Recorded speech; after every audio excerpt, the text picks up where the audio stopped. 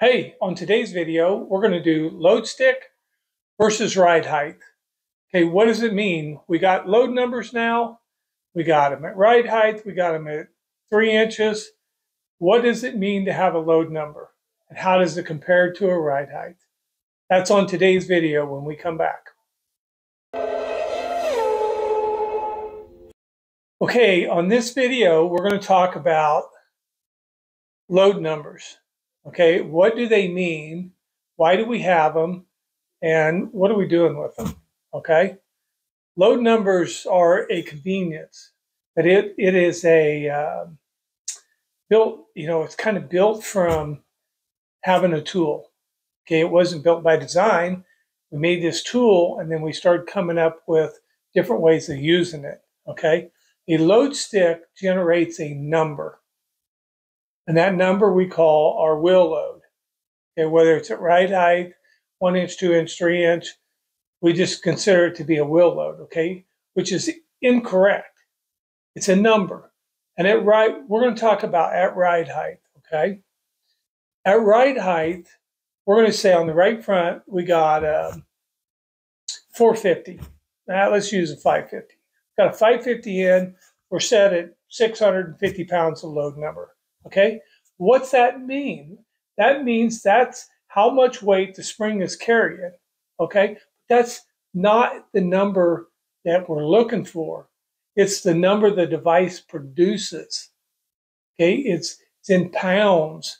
So we need a conversion chart for spring rate, poundage, and height, because what we're doing is we're measuring a height, and our height is 650 pounds. Okay, so let me clarify it. If we put a 550 in and we set it at 7 3/4 inch center bolt to ground, the spring is carrying 650 pounds. Okay, and I feel like you can take 10 guys, put them underneath the car, give them a tape measure, and we're going to have a variance somewhere between a 1/16 of an inch to maybe even a 1/4 of an inch. And that's the problem with the tape measure. We have a really slick ride height tool. It wasn't digital. It's not cool, but it works really well. Put it on that bolt, drop her down, tighten her up, read it. It's really a nice piece. And I think the part number's 9038. I'll put it in a link below. But what I'm saying is now we, instead of trying to read this tape measure to the center of a bolt we don't even have marked, we have a load stick and we put it on and we get a pound. And we can get it within 5 pounds or less. Okay, this makes the height very accurate, very accurate. Okay, but it's not a poundage number. It's this 650 with that spring puts us at ride height. So this is the ride height version of what we've done. Okay, so back in the day, we had a 650 spring in, and of course we're kind of talking modified here. We had a 650 spring in. We went out and raced a heat race. It was a little tacky fast. We went out and we turned very good times. Okay, the track completely blew off, and now it's a 1.5 seconds slower. So we go over and we put a 500 in, and we put it back to ride height. And what those two springs did was it allowed us to keep the car off the racetrack, but get it down because we were carrying more speed. We softened the spring because now we're carrying less spring. So we got the car down to the same height. Okay, that's ride height and load stick. That's all we're doing. That load stick is creating a number in pounds, 650 pounds. But it's representing a height in inches, 7 3/4, 7.5. It's representing a ride height. So when you take poundage out, it's not, 650 pounds and you get down to a 1250, a 1200 pound or 1150 number, that's really not enough load to make the tire whole. And a 450 spring isn't generating enough load to make a tire work. So it's not really the load, it's the number that the load represents in height. So that's ride height, okay? So now we got this 500 or 550 spring in, and we go out and we travel at 3 inches, and we can keep it off the racetrack, okay? Well, that produces a number, and that number is 1,300 pounds, we'll say. We're just using some generic numbers. We'll just say it's 1,250, 1,300 pounds, whatever you want to call it. But we know down there at the 3 inches, if we're 1,200 pounds, 1,250, we know that'll keep us off the racetrack. So if we're going to put a 450 in, we got to get back to the 1,250. Okay, this is a number down here, but we don't check the number up here. So, and we don't check it against a ride height.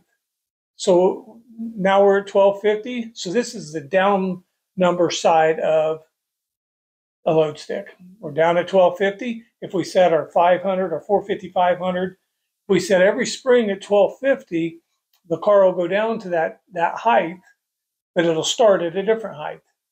The bigger the spring, the lower the height. Okay?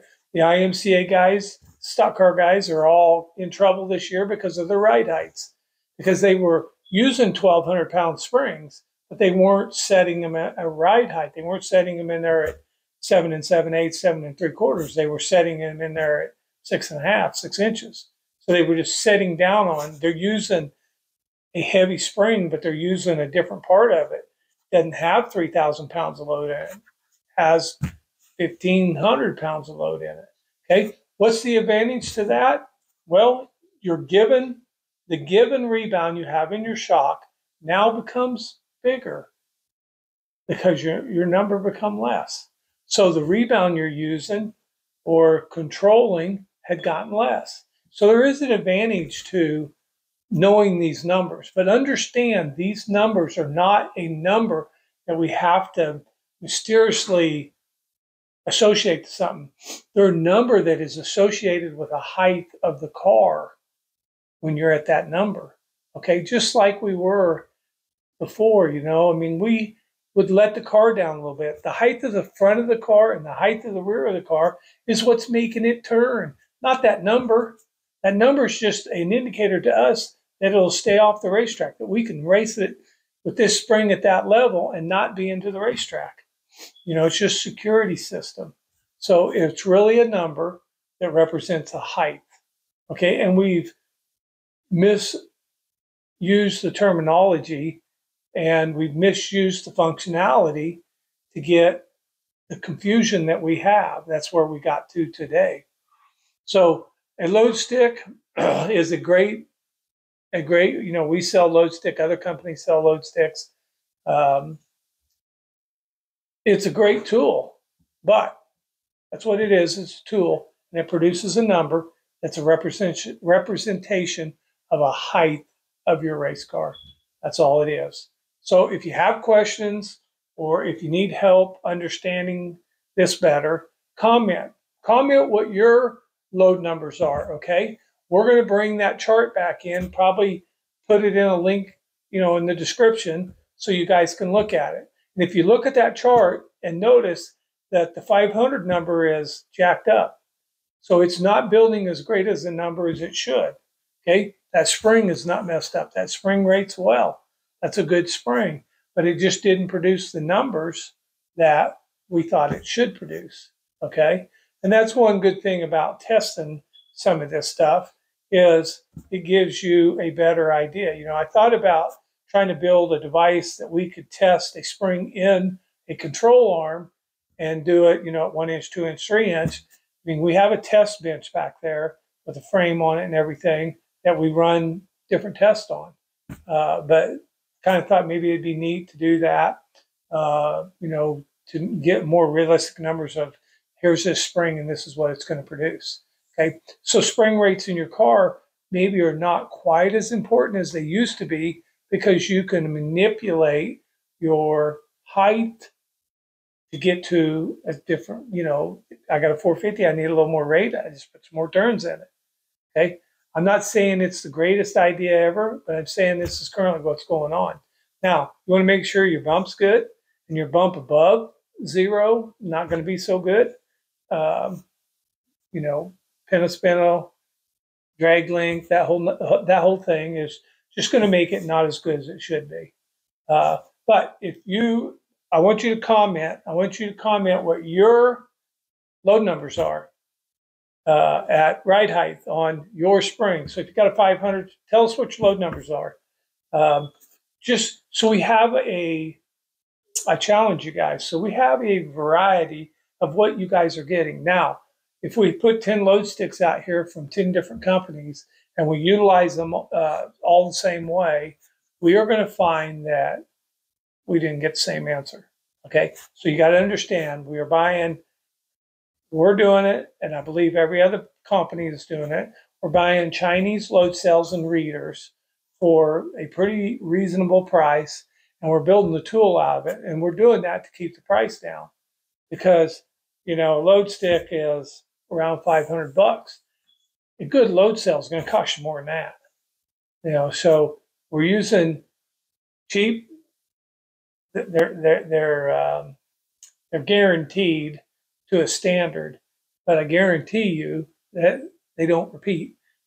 Put 10 of them out here, you're going to get 10 different answers. So you're not giving up your secrets by saying, I'm 658, I'm 700, I'm whatever, right front, left front. You're just giving some people, you're helping people. You're giving some people some ideas of what a spring will produce, okay?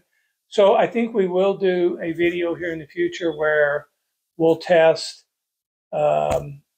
different springs, an Eibach. And if anybody wants to send us some springs to test, feel free to. Test an Eibach, test an AFCO, test a Hyperco, test a VSV, test a Landrum, test whatever, you know, we'll get some springs, but we're going to all do the same rate, you know, and it needs, if other companies or other people that are interested want to contribute, send us a 500 and we'll test a 500 at different brands at 1 inch. You know, we'll set them at 600. We'll touch them at 1 inch, 2 inch, and 3 inch. We'll test them in our test fixture that's using a standard Chevelle lower. We'll see how they rate out. We'll do a video on it. So if you guys got ideas or comments, comment. Like and share our videos. Help us grow our channel by hitting the share button and the subscribe.